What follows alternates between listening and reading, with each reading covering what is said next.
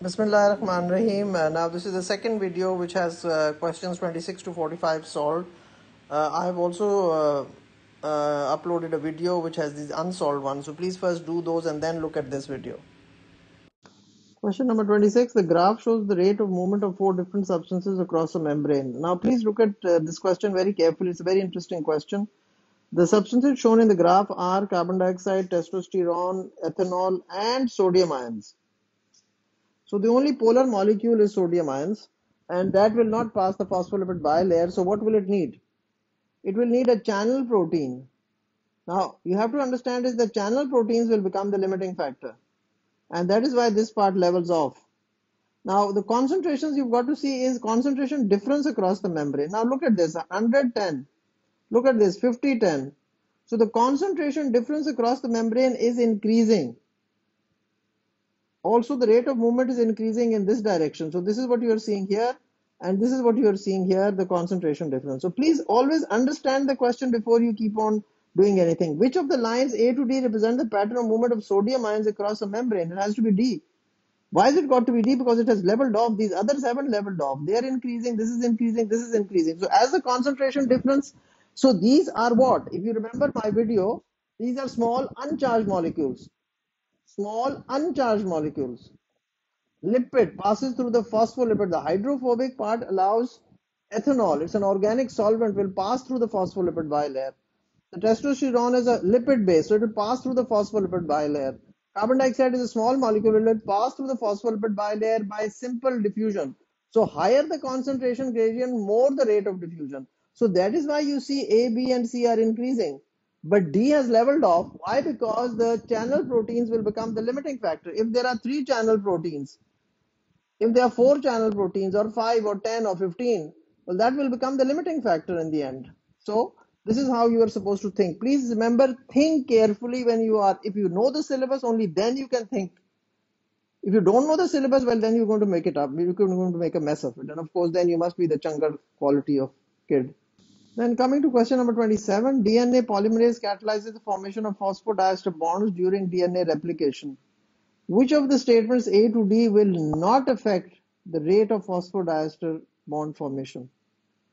So if it's an enzyme, temperature will affect, pH will affect, free nucleotide availability will affect. What will not affect will be the length of the DNA molecule. Will not affect, because rate is per unit time. 10 phosphodiester bonds formed per unit time, or 20 formed per unit time. So how is the length going to affect the rate? So this will not affect the rate of phosphodiester bond formation. Then coming to question number 28, the hydroxyl group of carbohydrates is polar and makes the molecule soluble in water. The greater the number of free hydroxyl groups as a proportion of the number of carbon atoms, the more soluble the carbohydrate. Which of the rows A to D lists the carbohydrate in order of most soluble to least soluble? So now what you have to understand is glucose is C6H12O6, C5 ribose is C5H10 something. Amylose is of course many glucose units joined together. Amylopectin is even more, 1,4 and 1,6 bonds.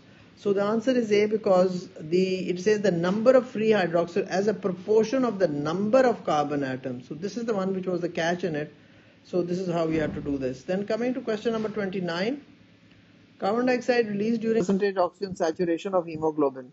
The tertiary structure of hemoglobin is affected when carbon dioxide reacts with water to form carbonic acid. This reaction releases hydrogen ions. Which of the statements A to D explain this change? Explain this change. So, carbon dioxide reacts with water to form carbonic acid, and this reaction releases hydrogen ions. Which of the statement? A, the release of hydrogen ion causes the pH to rise, which reduces hemoglobin's affinity for oxygen. With more the hydrogen ion, pH will become less. The release of hydrogen causes the pH to rise, which increases hemoglobin's affinity for oxygen. This was reduces, this was increases. The release of hydrogen ions cause the pH to fall. Yes, that makes sense, which increases hemoglobin's affinity for oxygen. The release of hydrogen causes pH to fall, which reduces. So there's an increase here and there is again a release here. So that makes sense now. Causes the pH to fall, which reduces. You see, more the carbon dioxide means more oxygen should be released. So the hemoglobin's affinity for oxygen should decrease. Hemoglobin, oxygen, Dosti, friendship should decrease so that the oxygen is released. More carbon dioxide means more respiration. So if the oxygen is present there, then there'll be more aerobic respiration and anaerobic will be delayed. So you have to understand is that the hemoglobin oxygen friendship must decrease. The affinity means friendship or means affinity means liking or love. So that is why the answer to 29 is D. Question number 30. During translocation of photosynthetic products in the phloem, hydrogen ions are moved out of companion cells, then sucrose enters the companion cells and moves through the plasmodesmata into the sieve tube. Which of the row correctly identify how these substances enter or leave? You see, hydrogen ions out of the companion cell has to be active transport. Sucrose into the companion cell, sucrose is water soluble, so it has to be by facilitated diffusion. And then the sucrose accompanies, you see the hydrogen ions move back in and sucrose comes with it. It's called co-transport. So that is why question number 30 answer is C, active transport, facilitated diffusion, and then sucrose out of the companion cell through the plasmodesmata is simple diffusion. Question 31. Swiss chard is a leafy green vegetable related to spinach. Some varieties have yellow stalks that have vacuoles containing yellow beta-xanthine pigments. The graph below shows the effect of temperature on the release of these pigments recorded as mean absorbance when measured with a colorimeter. Very important question. Colorimeter is very much part of the new syllabus. It was deduced that the beta-xanthines were released from the vacuole due to the denaturing of proteins in the tonoplast, vacuolar membrane. Which letter A to D shows the temperature at which the proteins denature? You see, what you have to understand is what is mean absorbance. The darker the color, more the light is going to be absorbed. If you pass water through Pepsi or Coke, it's a very dark color, all of it will be absorbed. But if you pass it through 7 Up, less light will be absorbed because it's clear, it's sort of watery clear to look at. So what we have to understand is when is the mean absorbance increasing? It's increasing here. And then it's leveling out because all of the pigment has leaked out. So question number 31, the answer is C. Because that is the point at which the mean absorbance has increased. There's an arrow here which says increased. So mean absorbance has increased. So that is why the answer is C. Question number 32, an investigation into how a change in sodium chloride concentration affects osmosis in potato cells concluded that the isotonic point of the potato was 0.25 m.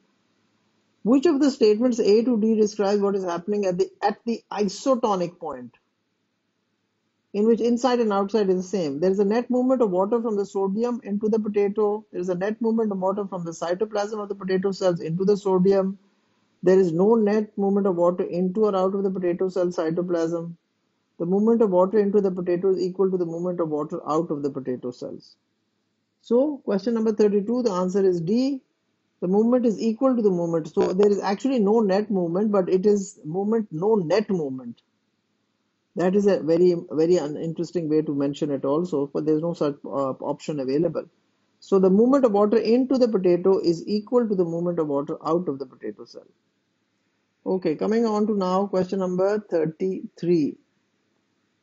The table shows 4 biological molecules and then component elements. Which of the row correctly identifies the elements in each molecule? Now, ATP, adenosine triphosphate. Insulin is a protein molecule. Cholesterol is a fat molecule. And sucrose is a carbohydrate. Now, which of these rows is correct? We've got to figure this out. The answer is C.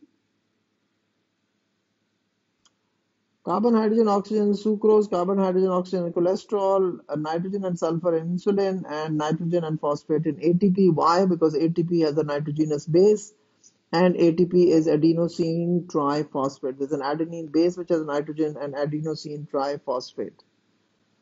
Then coming on to question number 34.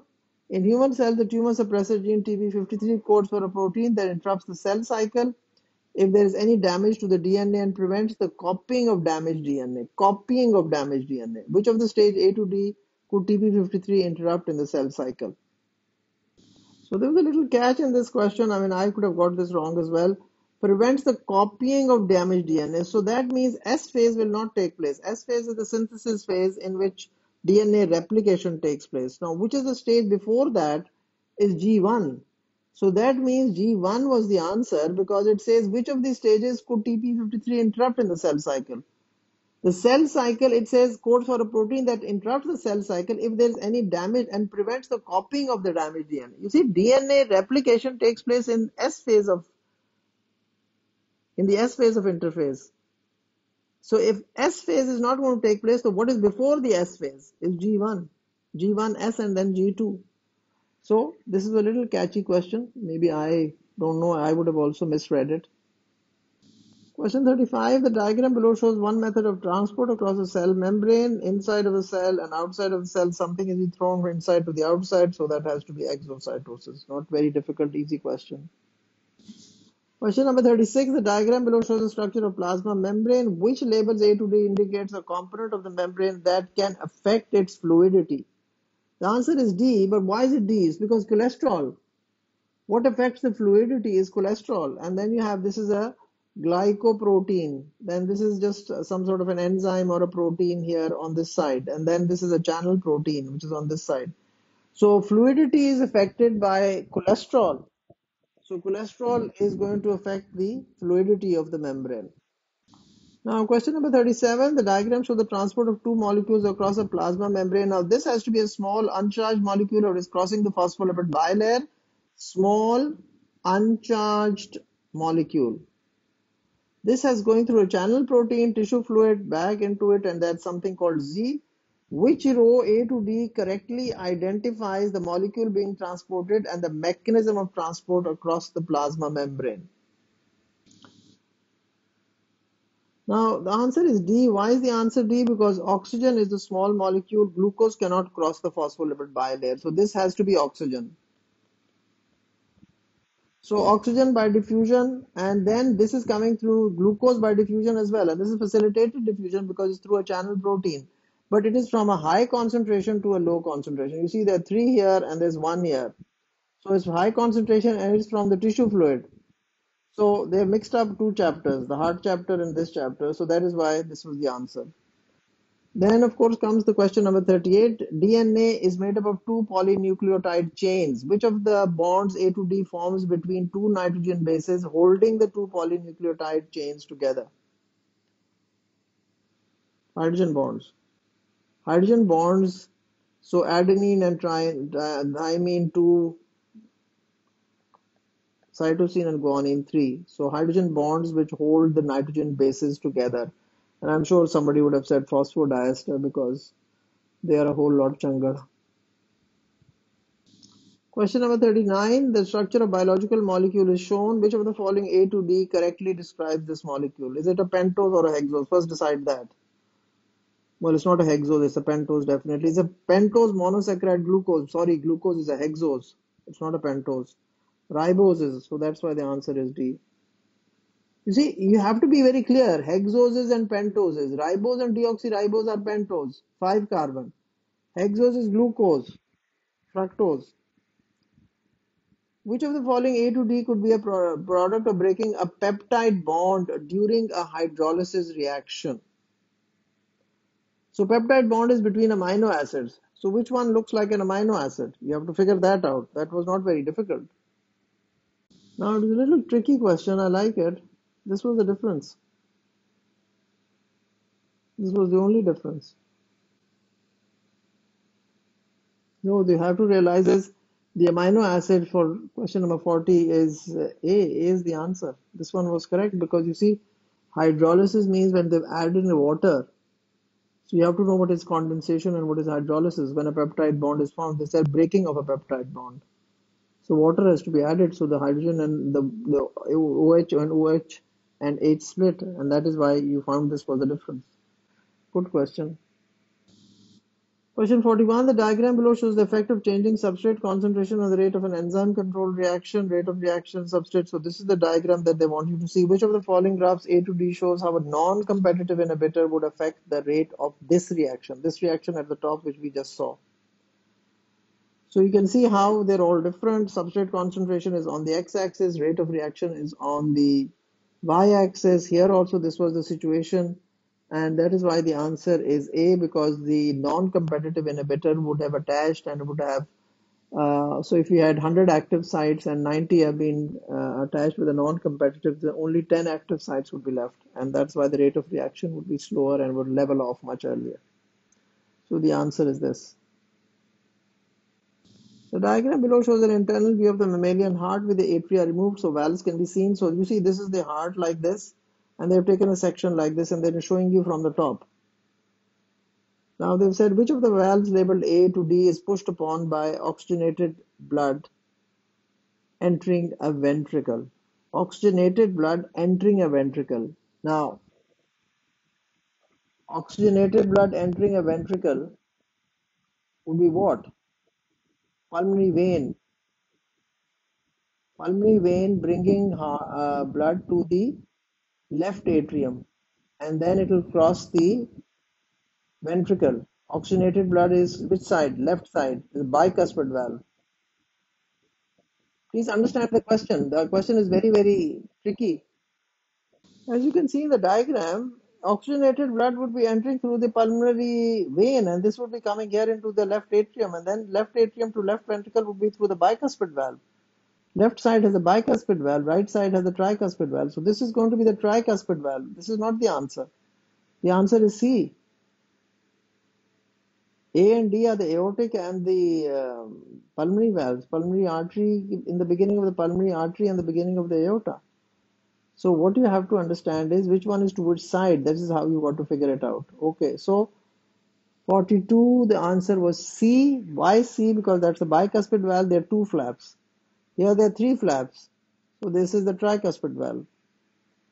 Now coming to question number 43, which of the following A to D show the reaction catalyzed by carbonic anhydrase? Carbonic anhydrase does what? It combines carbon dioxide and water to form H2CO3. So the answer is A. Of course, this is something carbonic anhydrase is part of the new syllabus. You better know it very well.